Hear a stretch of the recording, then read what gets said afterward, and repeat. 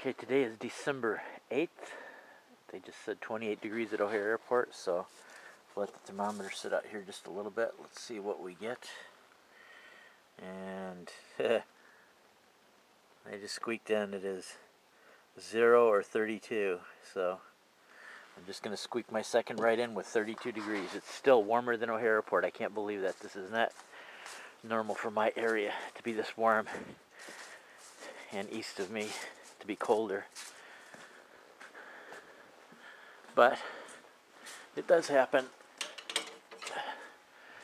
So let's get the odometer reading. And then what I'm going to do is, instead of having you guys, let's see, we got 39542.8. 39542.8. And I'm not going to bore you with pulling out of the same driveway. I'm going to get on the road a little ways, and then I will start the rest of the video. When I first started into motorcycle vlogging many years ago, I was a typical old school biker. Not that I was so much a Harley fanboy, but I've always been a fanboy of classic motorcycles, which includes the Harley, along with Indian, Triumph, Norton BSA, the old 60s classic BMWs, and a few more I could name. And one of the things that was pretty prevalent about us old school classic bikers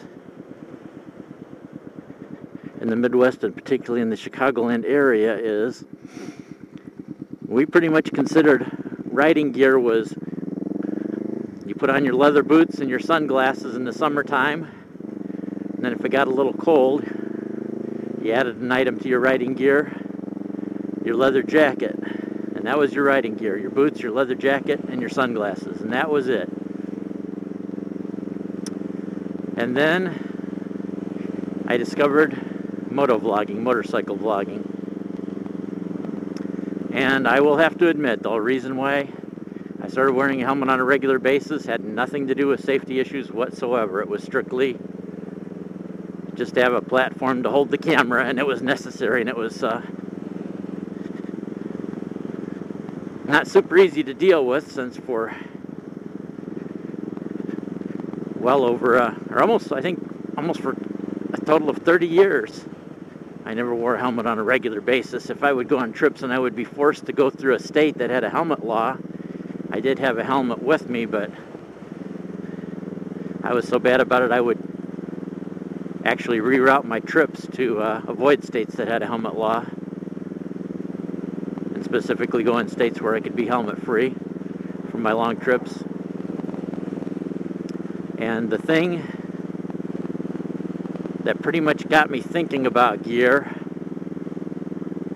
was the motorcycle vloggers with their comments and their emails, and particularly the younger riders. I'll focus on the younger riders because they were by far the vast majority that just would not let up. They'd keep bugging me about it in the comments. They would send me emails, and I would try to brush them off politely and just figure they'll go away a little bit, but they just never did let up until I started wearing all my gear. And I just wanted to say, sometimes it's worth taking a risk and losing a friend